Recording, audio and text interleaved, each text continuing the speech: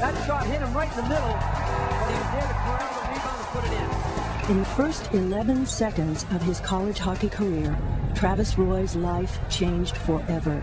We have a BU player down in the corner.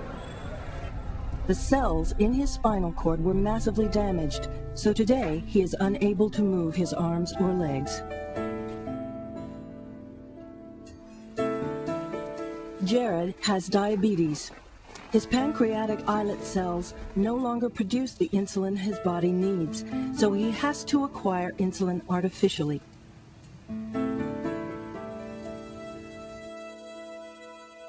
Cousins Hayden and Cameron Lord were born with a genetic disorder called Tay-Sachs disease. As a result, their cells cannot produce an essential enzyme. Without it, brain cells rapidly deteriorate and die. Today, it is impossible to cure these conditions, but perhaps not forever. Stem cell technology may provide one medical intervention. Dr. Evan Snyder is a developmental neuroscientist specializing in newborn babies. He explains what embryonic stem cells are. One can go all the way back to when the sperm fertilizes the egg, and you are then left with a fertilized egg, which is the beginning of the organism. It starts off with maybe just 2 cells, and then 4 cells, and then these start dividing, and you're left with a ball of cells. Now, somehow, these cells that look identical will give rise to many different kinds of very diverse parts of the body.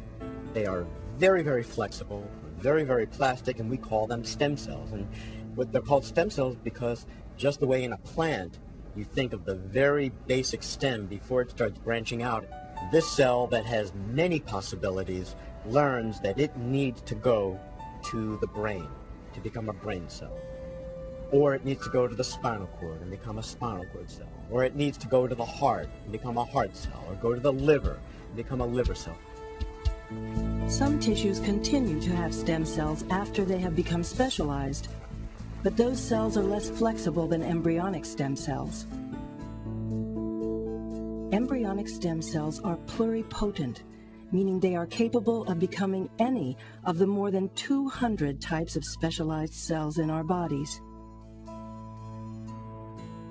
When tissues are diseased or damaged, stem cells can, in theory, replace or repair them. Think of stem cells as the seeds of your lawn. And you have a wonderful lawn, let's say, but something bad has happened to it. Well, what you do is you get new seeds and you just reseed the lawn. You start over again. Scientists often extract stem cells from organisms prior to birth, which destroys the organism. But once stem cells are harvested, they can live on their own in the lab, copy themselves, and create a lineage or line for future research in areas like spinal cord injury. Spinal cord injury, even though it sounds simple, well, you just had this cord or this wire, you cut it, just put the wire back together again. Well, it's not that simple. Spinal cord injury is incredibly complex. So when something happens with spinal cord injury, many things go wrong simultaneously or in very short order. So we think that the stem cell first is attracted to these areas of injury.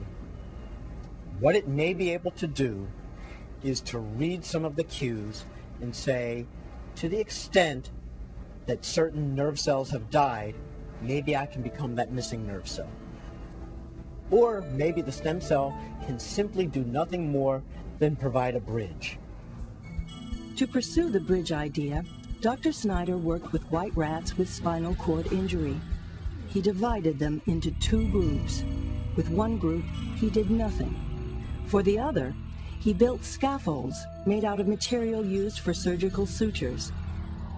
We layered the stem cells on them and put that into this gap in the spinal cord of the rat, and knew that that would provide enough support and also enough time for the stem cells to start communicating with the injured spinal cord, and the spinal cord to start communicating with these very young, immature cells to start molding it. The results were encouraging. After about 2.5 months, what we saw was that rats that normally should not be walking, that have this devastating injury, now were significantly improved. Now, these rats were not normal by any means, but their quality of life, so to speak, was improved. They were now able to ambulate. Travis Matthew Roy. Dr. Snyder's findings are intriguing. But like all of today's stem cell research, the results have to be replicated in animals and in complex human trials before they can help Travis Roy, Jared, or children with Tay-Sachs disease. Adding to the difficulties of research are serious ethical questions. Pluripotent stem cells come from embryos. An embryo does not survive when stem cells are extracted, but embryonic stem cells produce the most promising stem cell lines for research. If we're going to be using a cell which was absolutely critical for putting an organism, a life together to begin with, and we're going to harness that, not only changing the fate of that life, are you actually removing the essence of life? Or somehow to get to that cell, are you preempting life? And that becomes much more controversial, because now you get into people's belief as to, is that right to sacrifice one life for the sake of another, even if that other are millions of lives? There's many different ways of dealing with the ethical controversies, but there's never going to be a solution that's comfortable for everybody.